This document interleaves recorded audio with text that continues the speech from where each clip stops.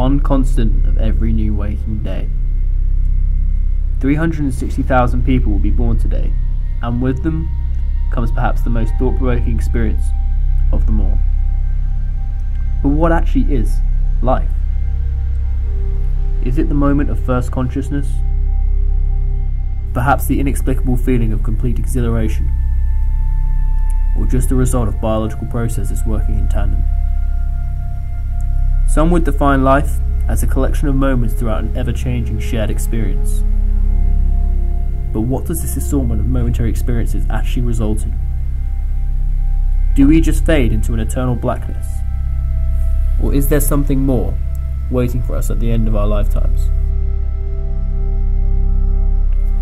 An age-old question, and one that we've tried to explore in this documentary. Is there life after death?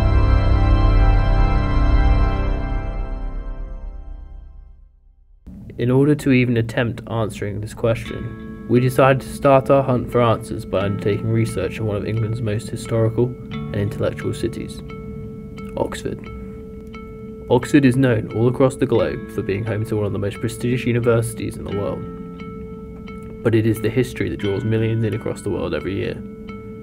Nicknamed the City of Dreaming Spires, this was the perfect place to start our descent into the world of spiritualism. And rather fittingly, look into our first topic, dreams.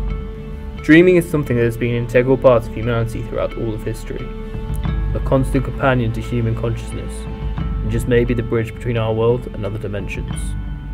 It was during our research in Oxford we discovered there are two prominent types of dreaming that may link to spirituality, those being lucid dreaming and astral projection. A lucid dream is defined as a dream where a dreamer becomes aware they are dreaming. They fully control the dream and the dream environment and can manipulate it at will. We discovered that lucid dreaming dates back thousands of years to ancient India and the Far East, with documentation also seen in places such as the pyramids of Egypt. Similarly to lucid dreaming, astral projection is also a form of dreaming that is closely linked to spirituality. During our research for this documentary, we discovered a strong link between the occurrence of dreaming and spirituality. According to our research, a lot of spiritualist experiences actually take place in dreams, and we found that while someone may not be comfortable talking about spiritualism, they would happily talk about their dream experiences. More than 40% of the candidates who took part in our survey had experienced a lucid dream or astral projection. These people would therefore be more in touch with their spiritual side. Another aspect of this so-called spiritual side is the third eye. It is seen as the meta-organ of the body. Essentially, it is your mind and all of your senses working together as one in a much more powerful way. Everyone has and can use their third eye. However, it can be developed to be much more powerful. The most common way people use their third eye is by lucid dreaming and astral projection.